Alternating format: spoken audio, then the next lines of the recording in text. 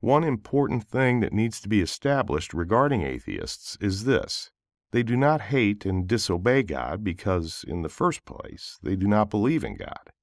Many people have stereotyped atheists as doers of bad things, sinful, immoral, and unethical.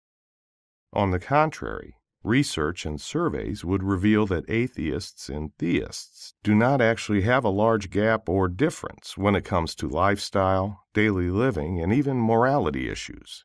Many atheists actually support charity foundations, are well able to socialize and relate with most people, and in some cases and countries are less violent than their counterpart. Why is this? Although atheists reject the idea of someone being supreme over all creations, they are not generally rebellious people. They hold in high regard culture, traditions, and values. They may have disbelief in the existence of God, but that does not make them immoral, unethical, or downright evil. They follow laws and the rules of the land. There may be friends of yours that are atheists that you are not aware of. This is because they do not usually announce their being atheists publicly. Maybe it is because most people have aversions to such, and they do not want to receive the ire of other people.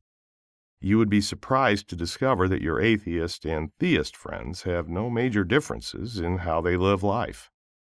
The differences would lie on the following, although these are not very obvious in some ways. The purpose in life. The theists live with thoughts and prospects of an afterlife. You would find them more concerned about their lives compared to atheists. They put value to what they do with the fulfillment and achievement of their perceived purposes in mind.